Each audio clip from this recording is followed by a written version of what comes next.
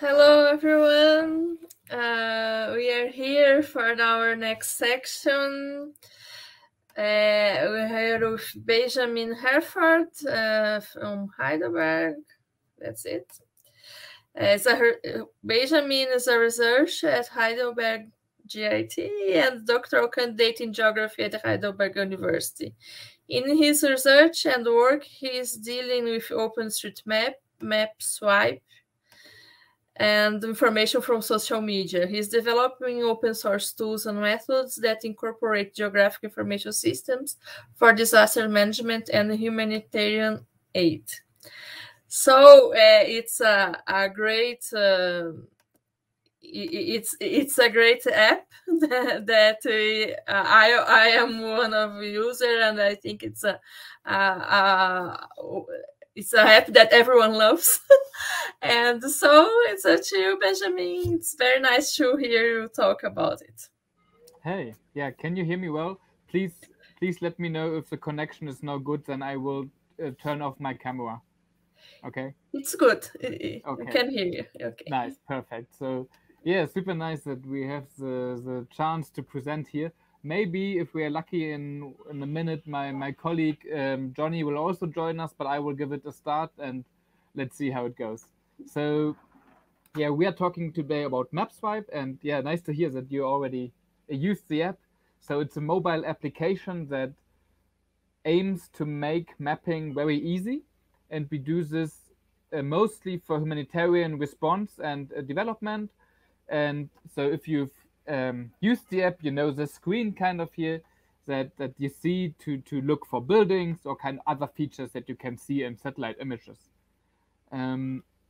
So what is MapSwipe?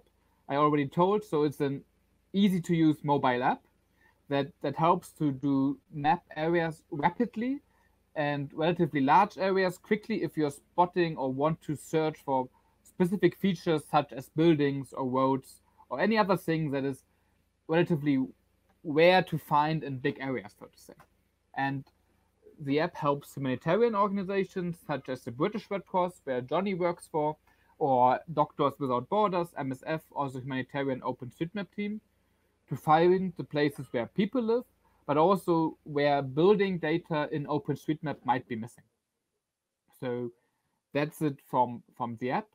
And yeah, how it works basically is what we show here. So previously, mappers had to spend a lot of time scrolling through large areas where basically no buildings or no other features like roads could be found. So you were just searching in the forest or searching in the desert more or less for things to map on OpenStreetMap, and that took a long time. And the people that did that were very skilled, right? They knew how to map an OpenStreetMap and digitize and add the right text and so on. So MapSwipe makes this a bit easier by only finding these areas that need detailed mapping.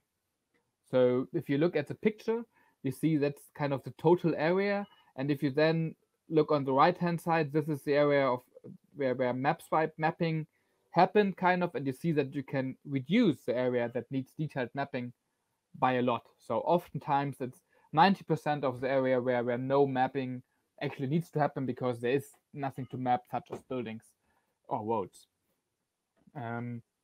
Yeah.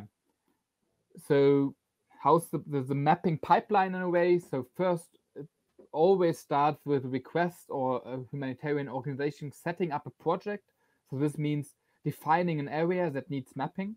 Then this goes into the app, and you can pick one of several projects. And for each project, there's kind of a short story behind why this matters, why this is useful, which organization you help with that.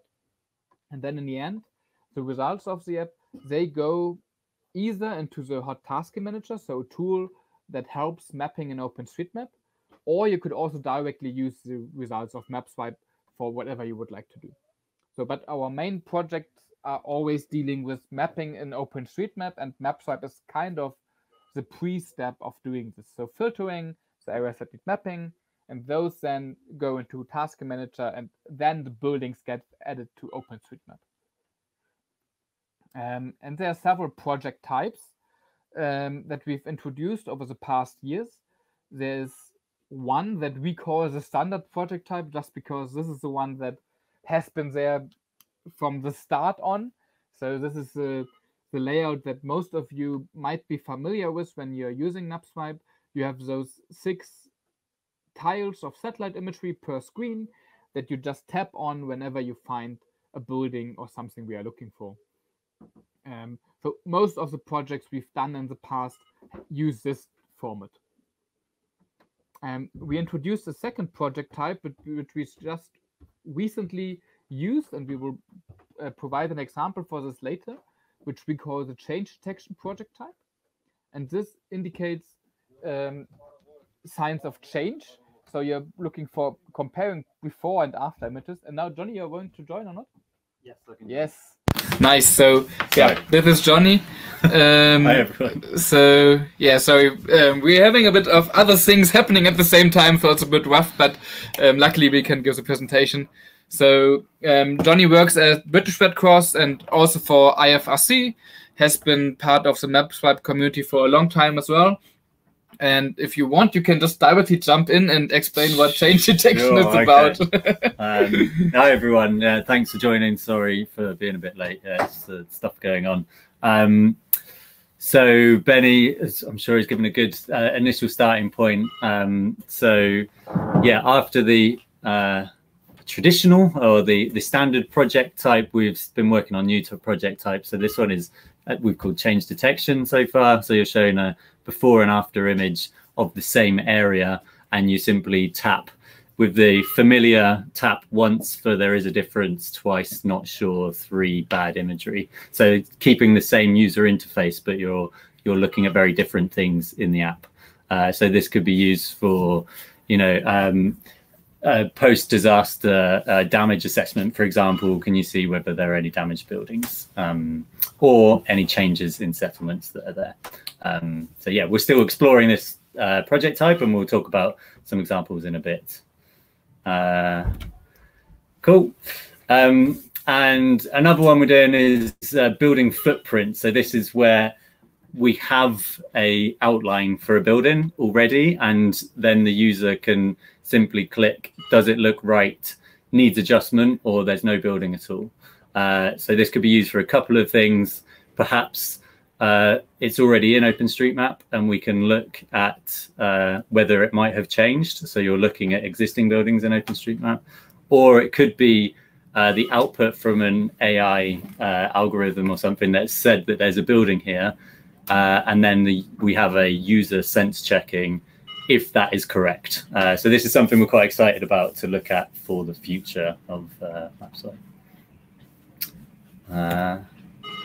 Okay, cool. I think that's back to you then. Yeah, back to me. Okay, so now we just want to give 2 examples of the non-standard examples, actually, where we used MapSwipe in the past. Kind of here, the standard project type, but not looking for buildings, but for looking for solid waste. So, like solid waste in cities is a problem around the world, I would say, and identifying the spots in a city where waste gets dumped is important. And this we tried out with MapSwipe in a project recently, where we used relatively high resolution imagery, not from satellites, but from drones or from airplanes. And on these, you can see on the right-hand side, you can identify spots where there is a lot of waste. And through that, using the same logic that MapSwipe uses, like saying yes, no, maybe, so asking really simple questions, not complicated things like digitizing or adding text, but just yes, no, maybe, we can identify also the regions that are most polluted in a way, or that we identified as waste might need to be removed, or like city planning could adjust this. And so this is the interface of the app here, but on this slide you see kind of the results on a map, and you see really that this can give you a really high resolution picture or map of the distribution of waste in a city. So the pixel size or the area size here is around 30 meters kind of, and so you see that you already some rivers flowing or some streets streets where there's a lot of waste dumped, or parts outside the city where there are bigger plots of land used for this. So this is something that can be mapped relatively quickly and with a relatively high certainty, as you ask several people to map it. So it's not only one person saying there's a building or there's waste, but you always ask several people, and through that you can increase the confidence level of your results, basically, right? Yeah. Just to add on that as well, we were quite excited about this project because, as we've already said, traditionally MapSwipe has just been buildings, maybe roads as well, but then it could actually be used to identify anything that is identifiable from a satellite image. So this, with just some tweaks to the app, to the tutorial showing people what waste looks like, it's quite simple then to say, to have our users look for totally different things in the satellite imagery or drone imagery. Yeah, and a similar project, or similar thing, because we tried something new, had just happened recently, where we used this change detection project type that Johnny has spoken about earlier, now for the very recent Haiti earthquake, and tried to identify damage to buildings there. So damage mapping is something that is not so easy, and there are a few organizations working on this, and we try here more the community-oriented, crowdsourced way of doing this, and we are still exploring how close it can get to this expert-based damage mapping. But so far we are rather confident, let's say, at least from what we've seen so far. So from if you look at the slide on the right-hand side again, that's how it looks in the app for you. So you have a before image and an after image that can come, or obviously come, from different sources. So it can come from satellite imagery, but here it can also come from drone imagery. And for one project, we used drone imagery that had been captured by a local NGO in Haiti. So, and this imagery was super high resolution, so you can really spot damage really well compared to the satellite imagery. Also talking a bit about the results here. So on the left-hand side, you see results for the city of Les Cayes in the southern part of Haiti, and that was based on the satellite images. So you see that already we could identify, or the MapSwipe users could identify some of the damaged areas.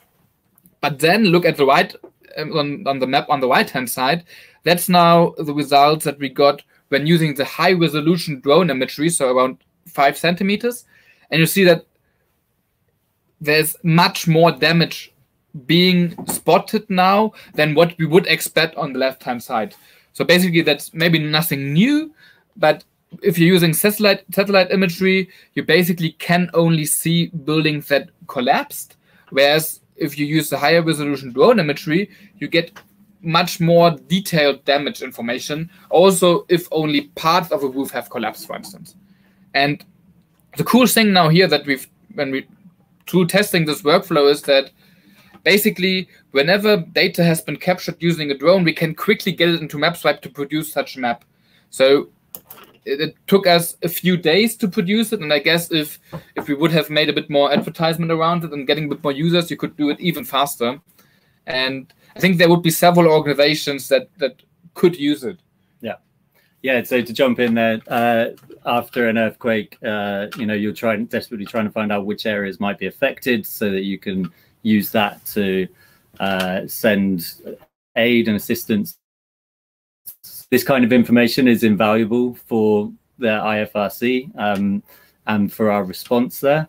And so just to add on this as well, it's like we use this as a good opportunity with the first satellite imagery and then drone imagery that was available to kind of test this as a proof of concept, so that then we can look at the results in more detail now and then have a better idea in the future of what could be possible, with an acknowledgement of the limitations that may come with it as well.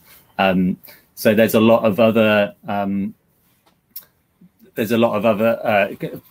AI again that looks at the damage assessment changes.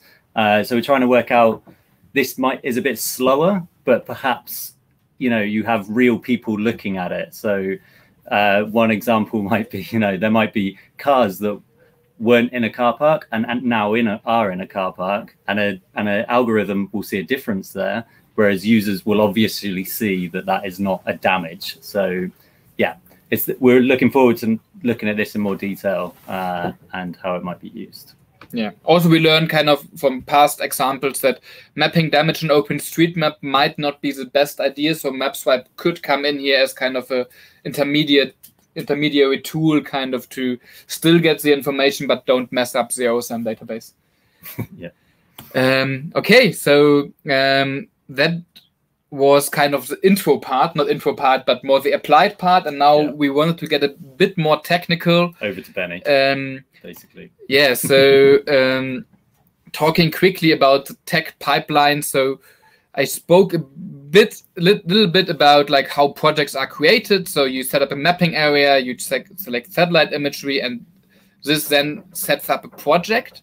So that's handling in the back end. So the Python workers would take care of this, that your project actually gets created and will be become available in the app. The app itself is written in React Native. And so, yeah, as we have intermediary that is kind of the Firebase database where kind of data is stored and data is sent back from the users. And then as an output, we have several data files like GeoJSON files or text files, CSV files that hold the actual results. So that was an overview, but we can, of course, make it a bit more complicated. So this is just the back-end perspective, where also kind of the app, so the client is present. But so I mentioned, like, we have this database, then we have the back-end, so the Python workers running in a Docker container. We have some Nginx web server running. We have a Postgres database to store the data. Yeah, and through that we put it on a web server just to put the files there that people can get the results when they want it. And yeah, maybe more from how a project is set up or how the whole workflow works again. So again, you pick your satellite imagery or drone imagery or whatever kind of imagery that you can deliver in a tile format, like tile map service TMS or WMTS. You select the area of interest and the zoom level, and then your task get generated. And now the crowdsourcing, it's this redundancy adding, right? So several people take a look at each task, at each tile. And from those single classification results, so you get 3 to 5 usually per task, you need to aggregate them. And those aggregated classifications then tell you kind of your expected answer or the result. So usually we use majority agreement. So whenever like 2 out of 3 or 3 out of 5 people say that there's a building, we would assume that there's a building. But you also get the full information kind of how big or high the agreement was actually. Yeah, and this is more a visual approach to this. So you see the entire project area gets split into groups, and those get split into tasks, and then you get the results for each individual task. I'm not sure how we're doing about time, but probably, yeah, it's good to get to an end, right? Yeah, nice. So in case you have questions around MapSwipe in general, I think best is always to write an email to info@mapswipe.org. We're also on Twitter since not so long ago. So yeah, also you can ask questions there. You reach me or Johnny via email. And we put together some resources and links. So first of all, we didn't really mention that, but I hope that that was clear. So of course, this is open source, right? So everything we've presented here is on GitHub, and we are really looking forward to people like helping us out there or like joining our small community, because it's like, of course, not only me and Johnny, but it's also other people sitting in the background, kind of steering the MapSwipe ship in a way, kind of that that makes this happen. And of course, you can get the data on our website, or if you have further questions, write us an email. Sorry, about this. Yeah, cheers, Benny. Well done. Just to add, I did miss the beginning, so you may have said this, but like MapSwipe is volunteer led. just like the ship being steered. So yeah, it's led by volunteers, and we are looking for more volunteers to get involved. So GitHub is the best place to start and have a look if you're a React Native developer. We've had designers get involved in the past, and anybody that really wants to get involved in the project, just drop us an email or go straight to GitHub and pick up some issues there if that interests you. Would be amazing. So yeah, like I say, it's volunteer led with support of British Red Cross, HiGit, and MSF, and we work closely with other humanitarian actors like Humanitarian OpenStreetMap team. Yeah, that's it. Okay, thank you, Benjamin and Johnny. It was a great presentation. It's a great project. I always teach my students because it's one thing that you can do with just one hand. I say, if you're waiting for the bus, just do that. It's not something that you have to be in an environment, or so I think it's a kind of gamification. So I think it's really interesting. I have a couple of questions. If anyone have more questions, can write in Vinyless. One, have you ever think about rewarding someone that is local? Like, for example, if I say that if my position is there, I'm like my confirmation has it's more heavy more weight, or some ways to encourage local people also to contribute? That's a really good question, actually, and I think we have not really thought about it, although we also know kind of that it really helps if you are familiar with the area you are mapping. It makes mapping so much easier. So far, we do not collect such information in the app, so we try to collect as few information as possible about you. Yeah. So basically, we just have an email address that you can reset your password and the username, and that's it. So we don't know nothing about our users in that regard. What would make it a bit hard, but in a way, it would be super interesting to reward that local knowledge, because you could trust those people maybe more than just somebody from, I don't know, some like I'm from Germany mapping in Tanzania would make a difference, I guess. Yeah, even like I know this area, like a button, like maybe I'm not there, but I lived there or something like that. Mm-hmm. Because I am from Brazil, and we work with people from Mozambique. There was a huge cyclone a couple of years ago, and a lot of all data was like just geometries, because people don't know the name of streets or any additional things. So I think it's good food for thought, thinking about the local communities. And other thing that I just needed to clarify, if for example, because this second type of project, I think it's great. I already thought about like Amazon, because we had a lot of problems with deforestation, and now we have a lot of problems with the government that's trying to hide things. And so if someone wants to start a project with you, how it's done? Yeah, so best way to start that is to just send us an email, to be honest, or Twitter or anything. The contact details that we just gave you before. We're looking.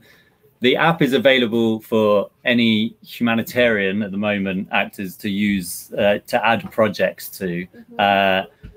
Environmental application. I mean, yeah, we would encourage you to please get in touch, and like that sounds like an amazing project to add, to be honest.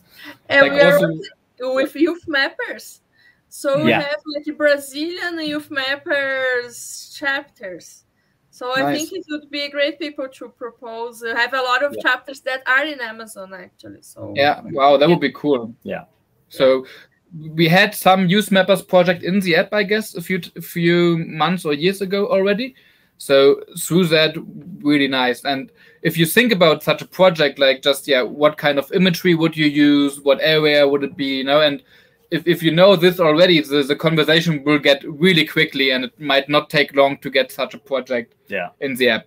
And if it's backed by a local community, it's it's a dream, I would say, kind of. That's actually why we wanted to share what we've done at FOSS4G, so that hopefully people see it and can like springboard into other ideas of how other applications for the app.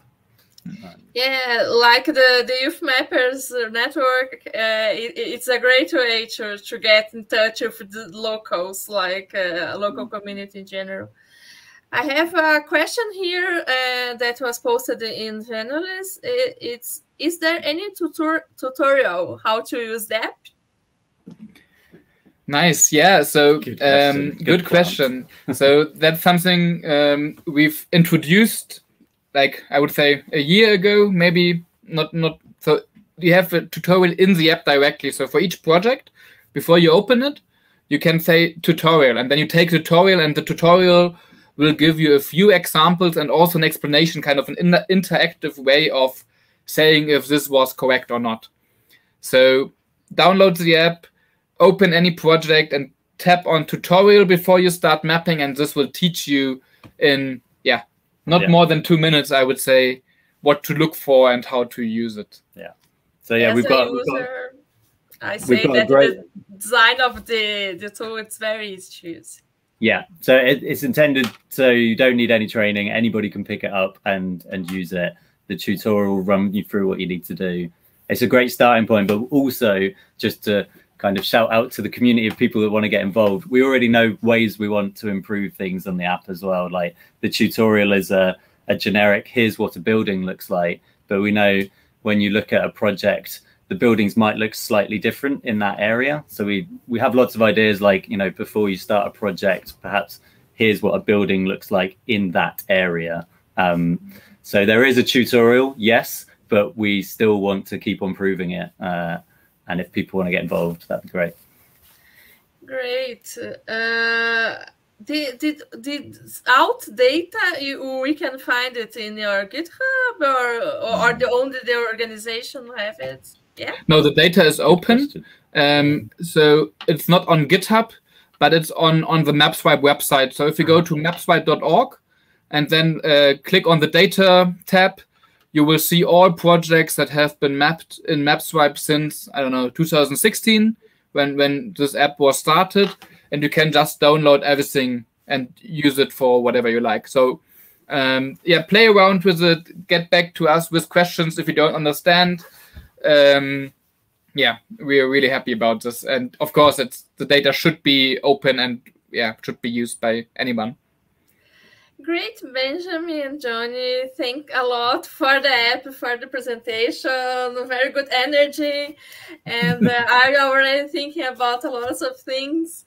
And so that's it. I invite everyone to join the Anita Graser keynote now at 2:30 in the Buenos Aires time. And thank you. Yes, nice. Have a nice day. Bye. Bye.